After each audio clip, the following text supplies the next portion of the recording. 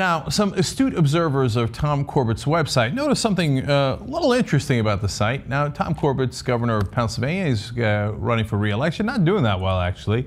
But they noticed that at the bottom of all of his pages, there's this banner. So let's show that for you guys. And it's got a whole bunch of people interacting with the governor. That makes sense. There's white people in the picture. There's a black lady in the picture. There's a lot of diverse citizens in the great state of Pennsylvania, so all this is logical.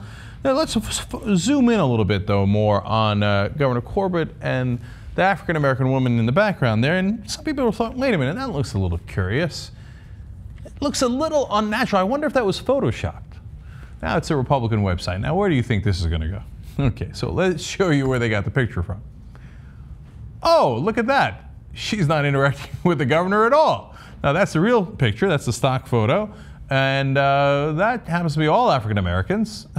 It has nothing to do with the Republican governor of Pennsylvania. There she is. She's in her blue shirt. Now, later on Corbett's website, well, they were clever enough to change the color of her shirt.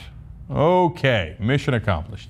Now, this is not the first time Republicans have done this. We've actually done a great number of stories where Republicans Photoshop black people onto their websites, their commercials, etc., because they literally cannot find an African American who would support them on the record. Okay. In fact, we just did a story a little while back, a couple of weeks ago, on this ad campaign that Republicans are doing called "Republicans Are People Too."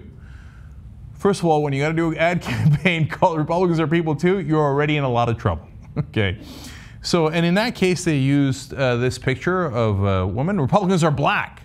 Turns out she's not Republican, and that is also a stock photo, and also having nothing to do with Republicans whatsoever, right?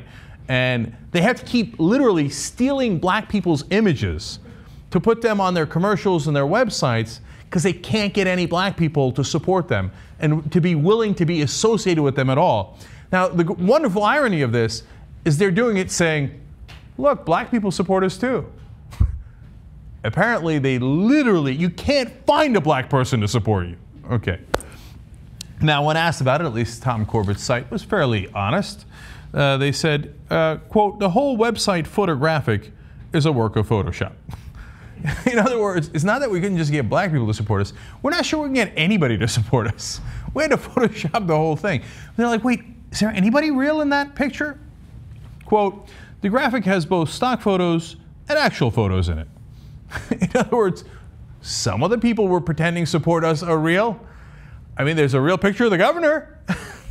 Everything else, When you can't find anyone to stand in a picture with you that you could put on every page of your website, you know that your re-election effort is not going well.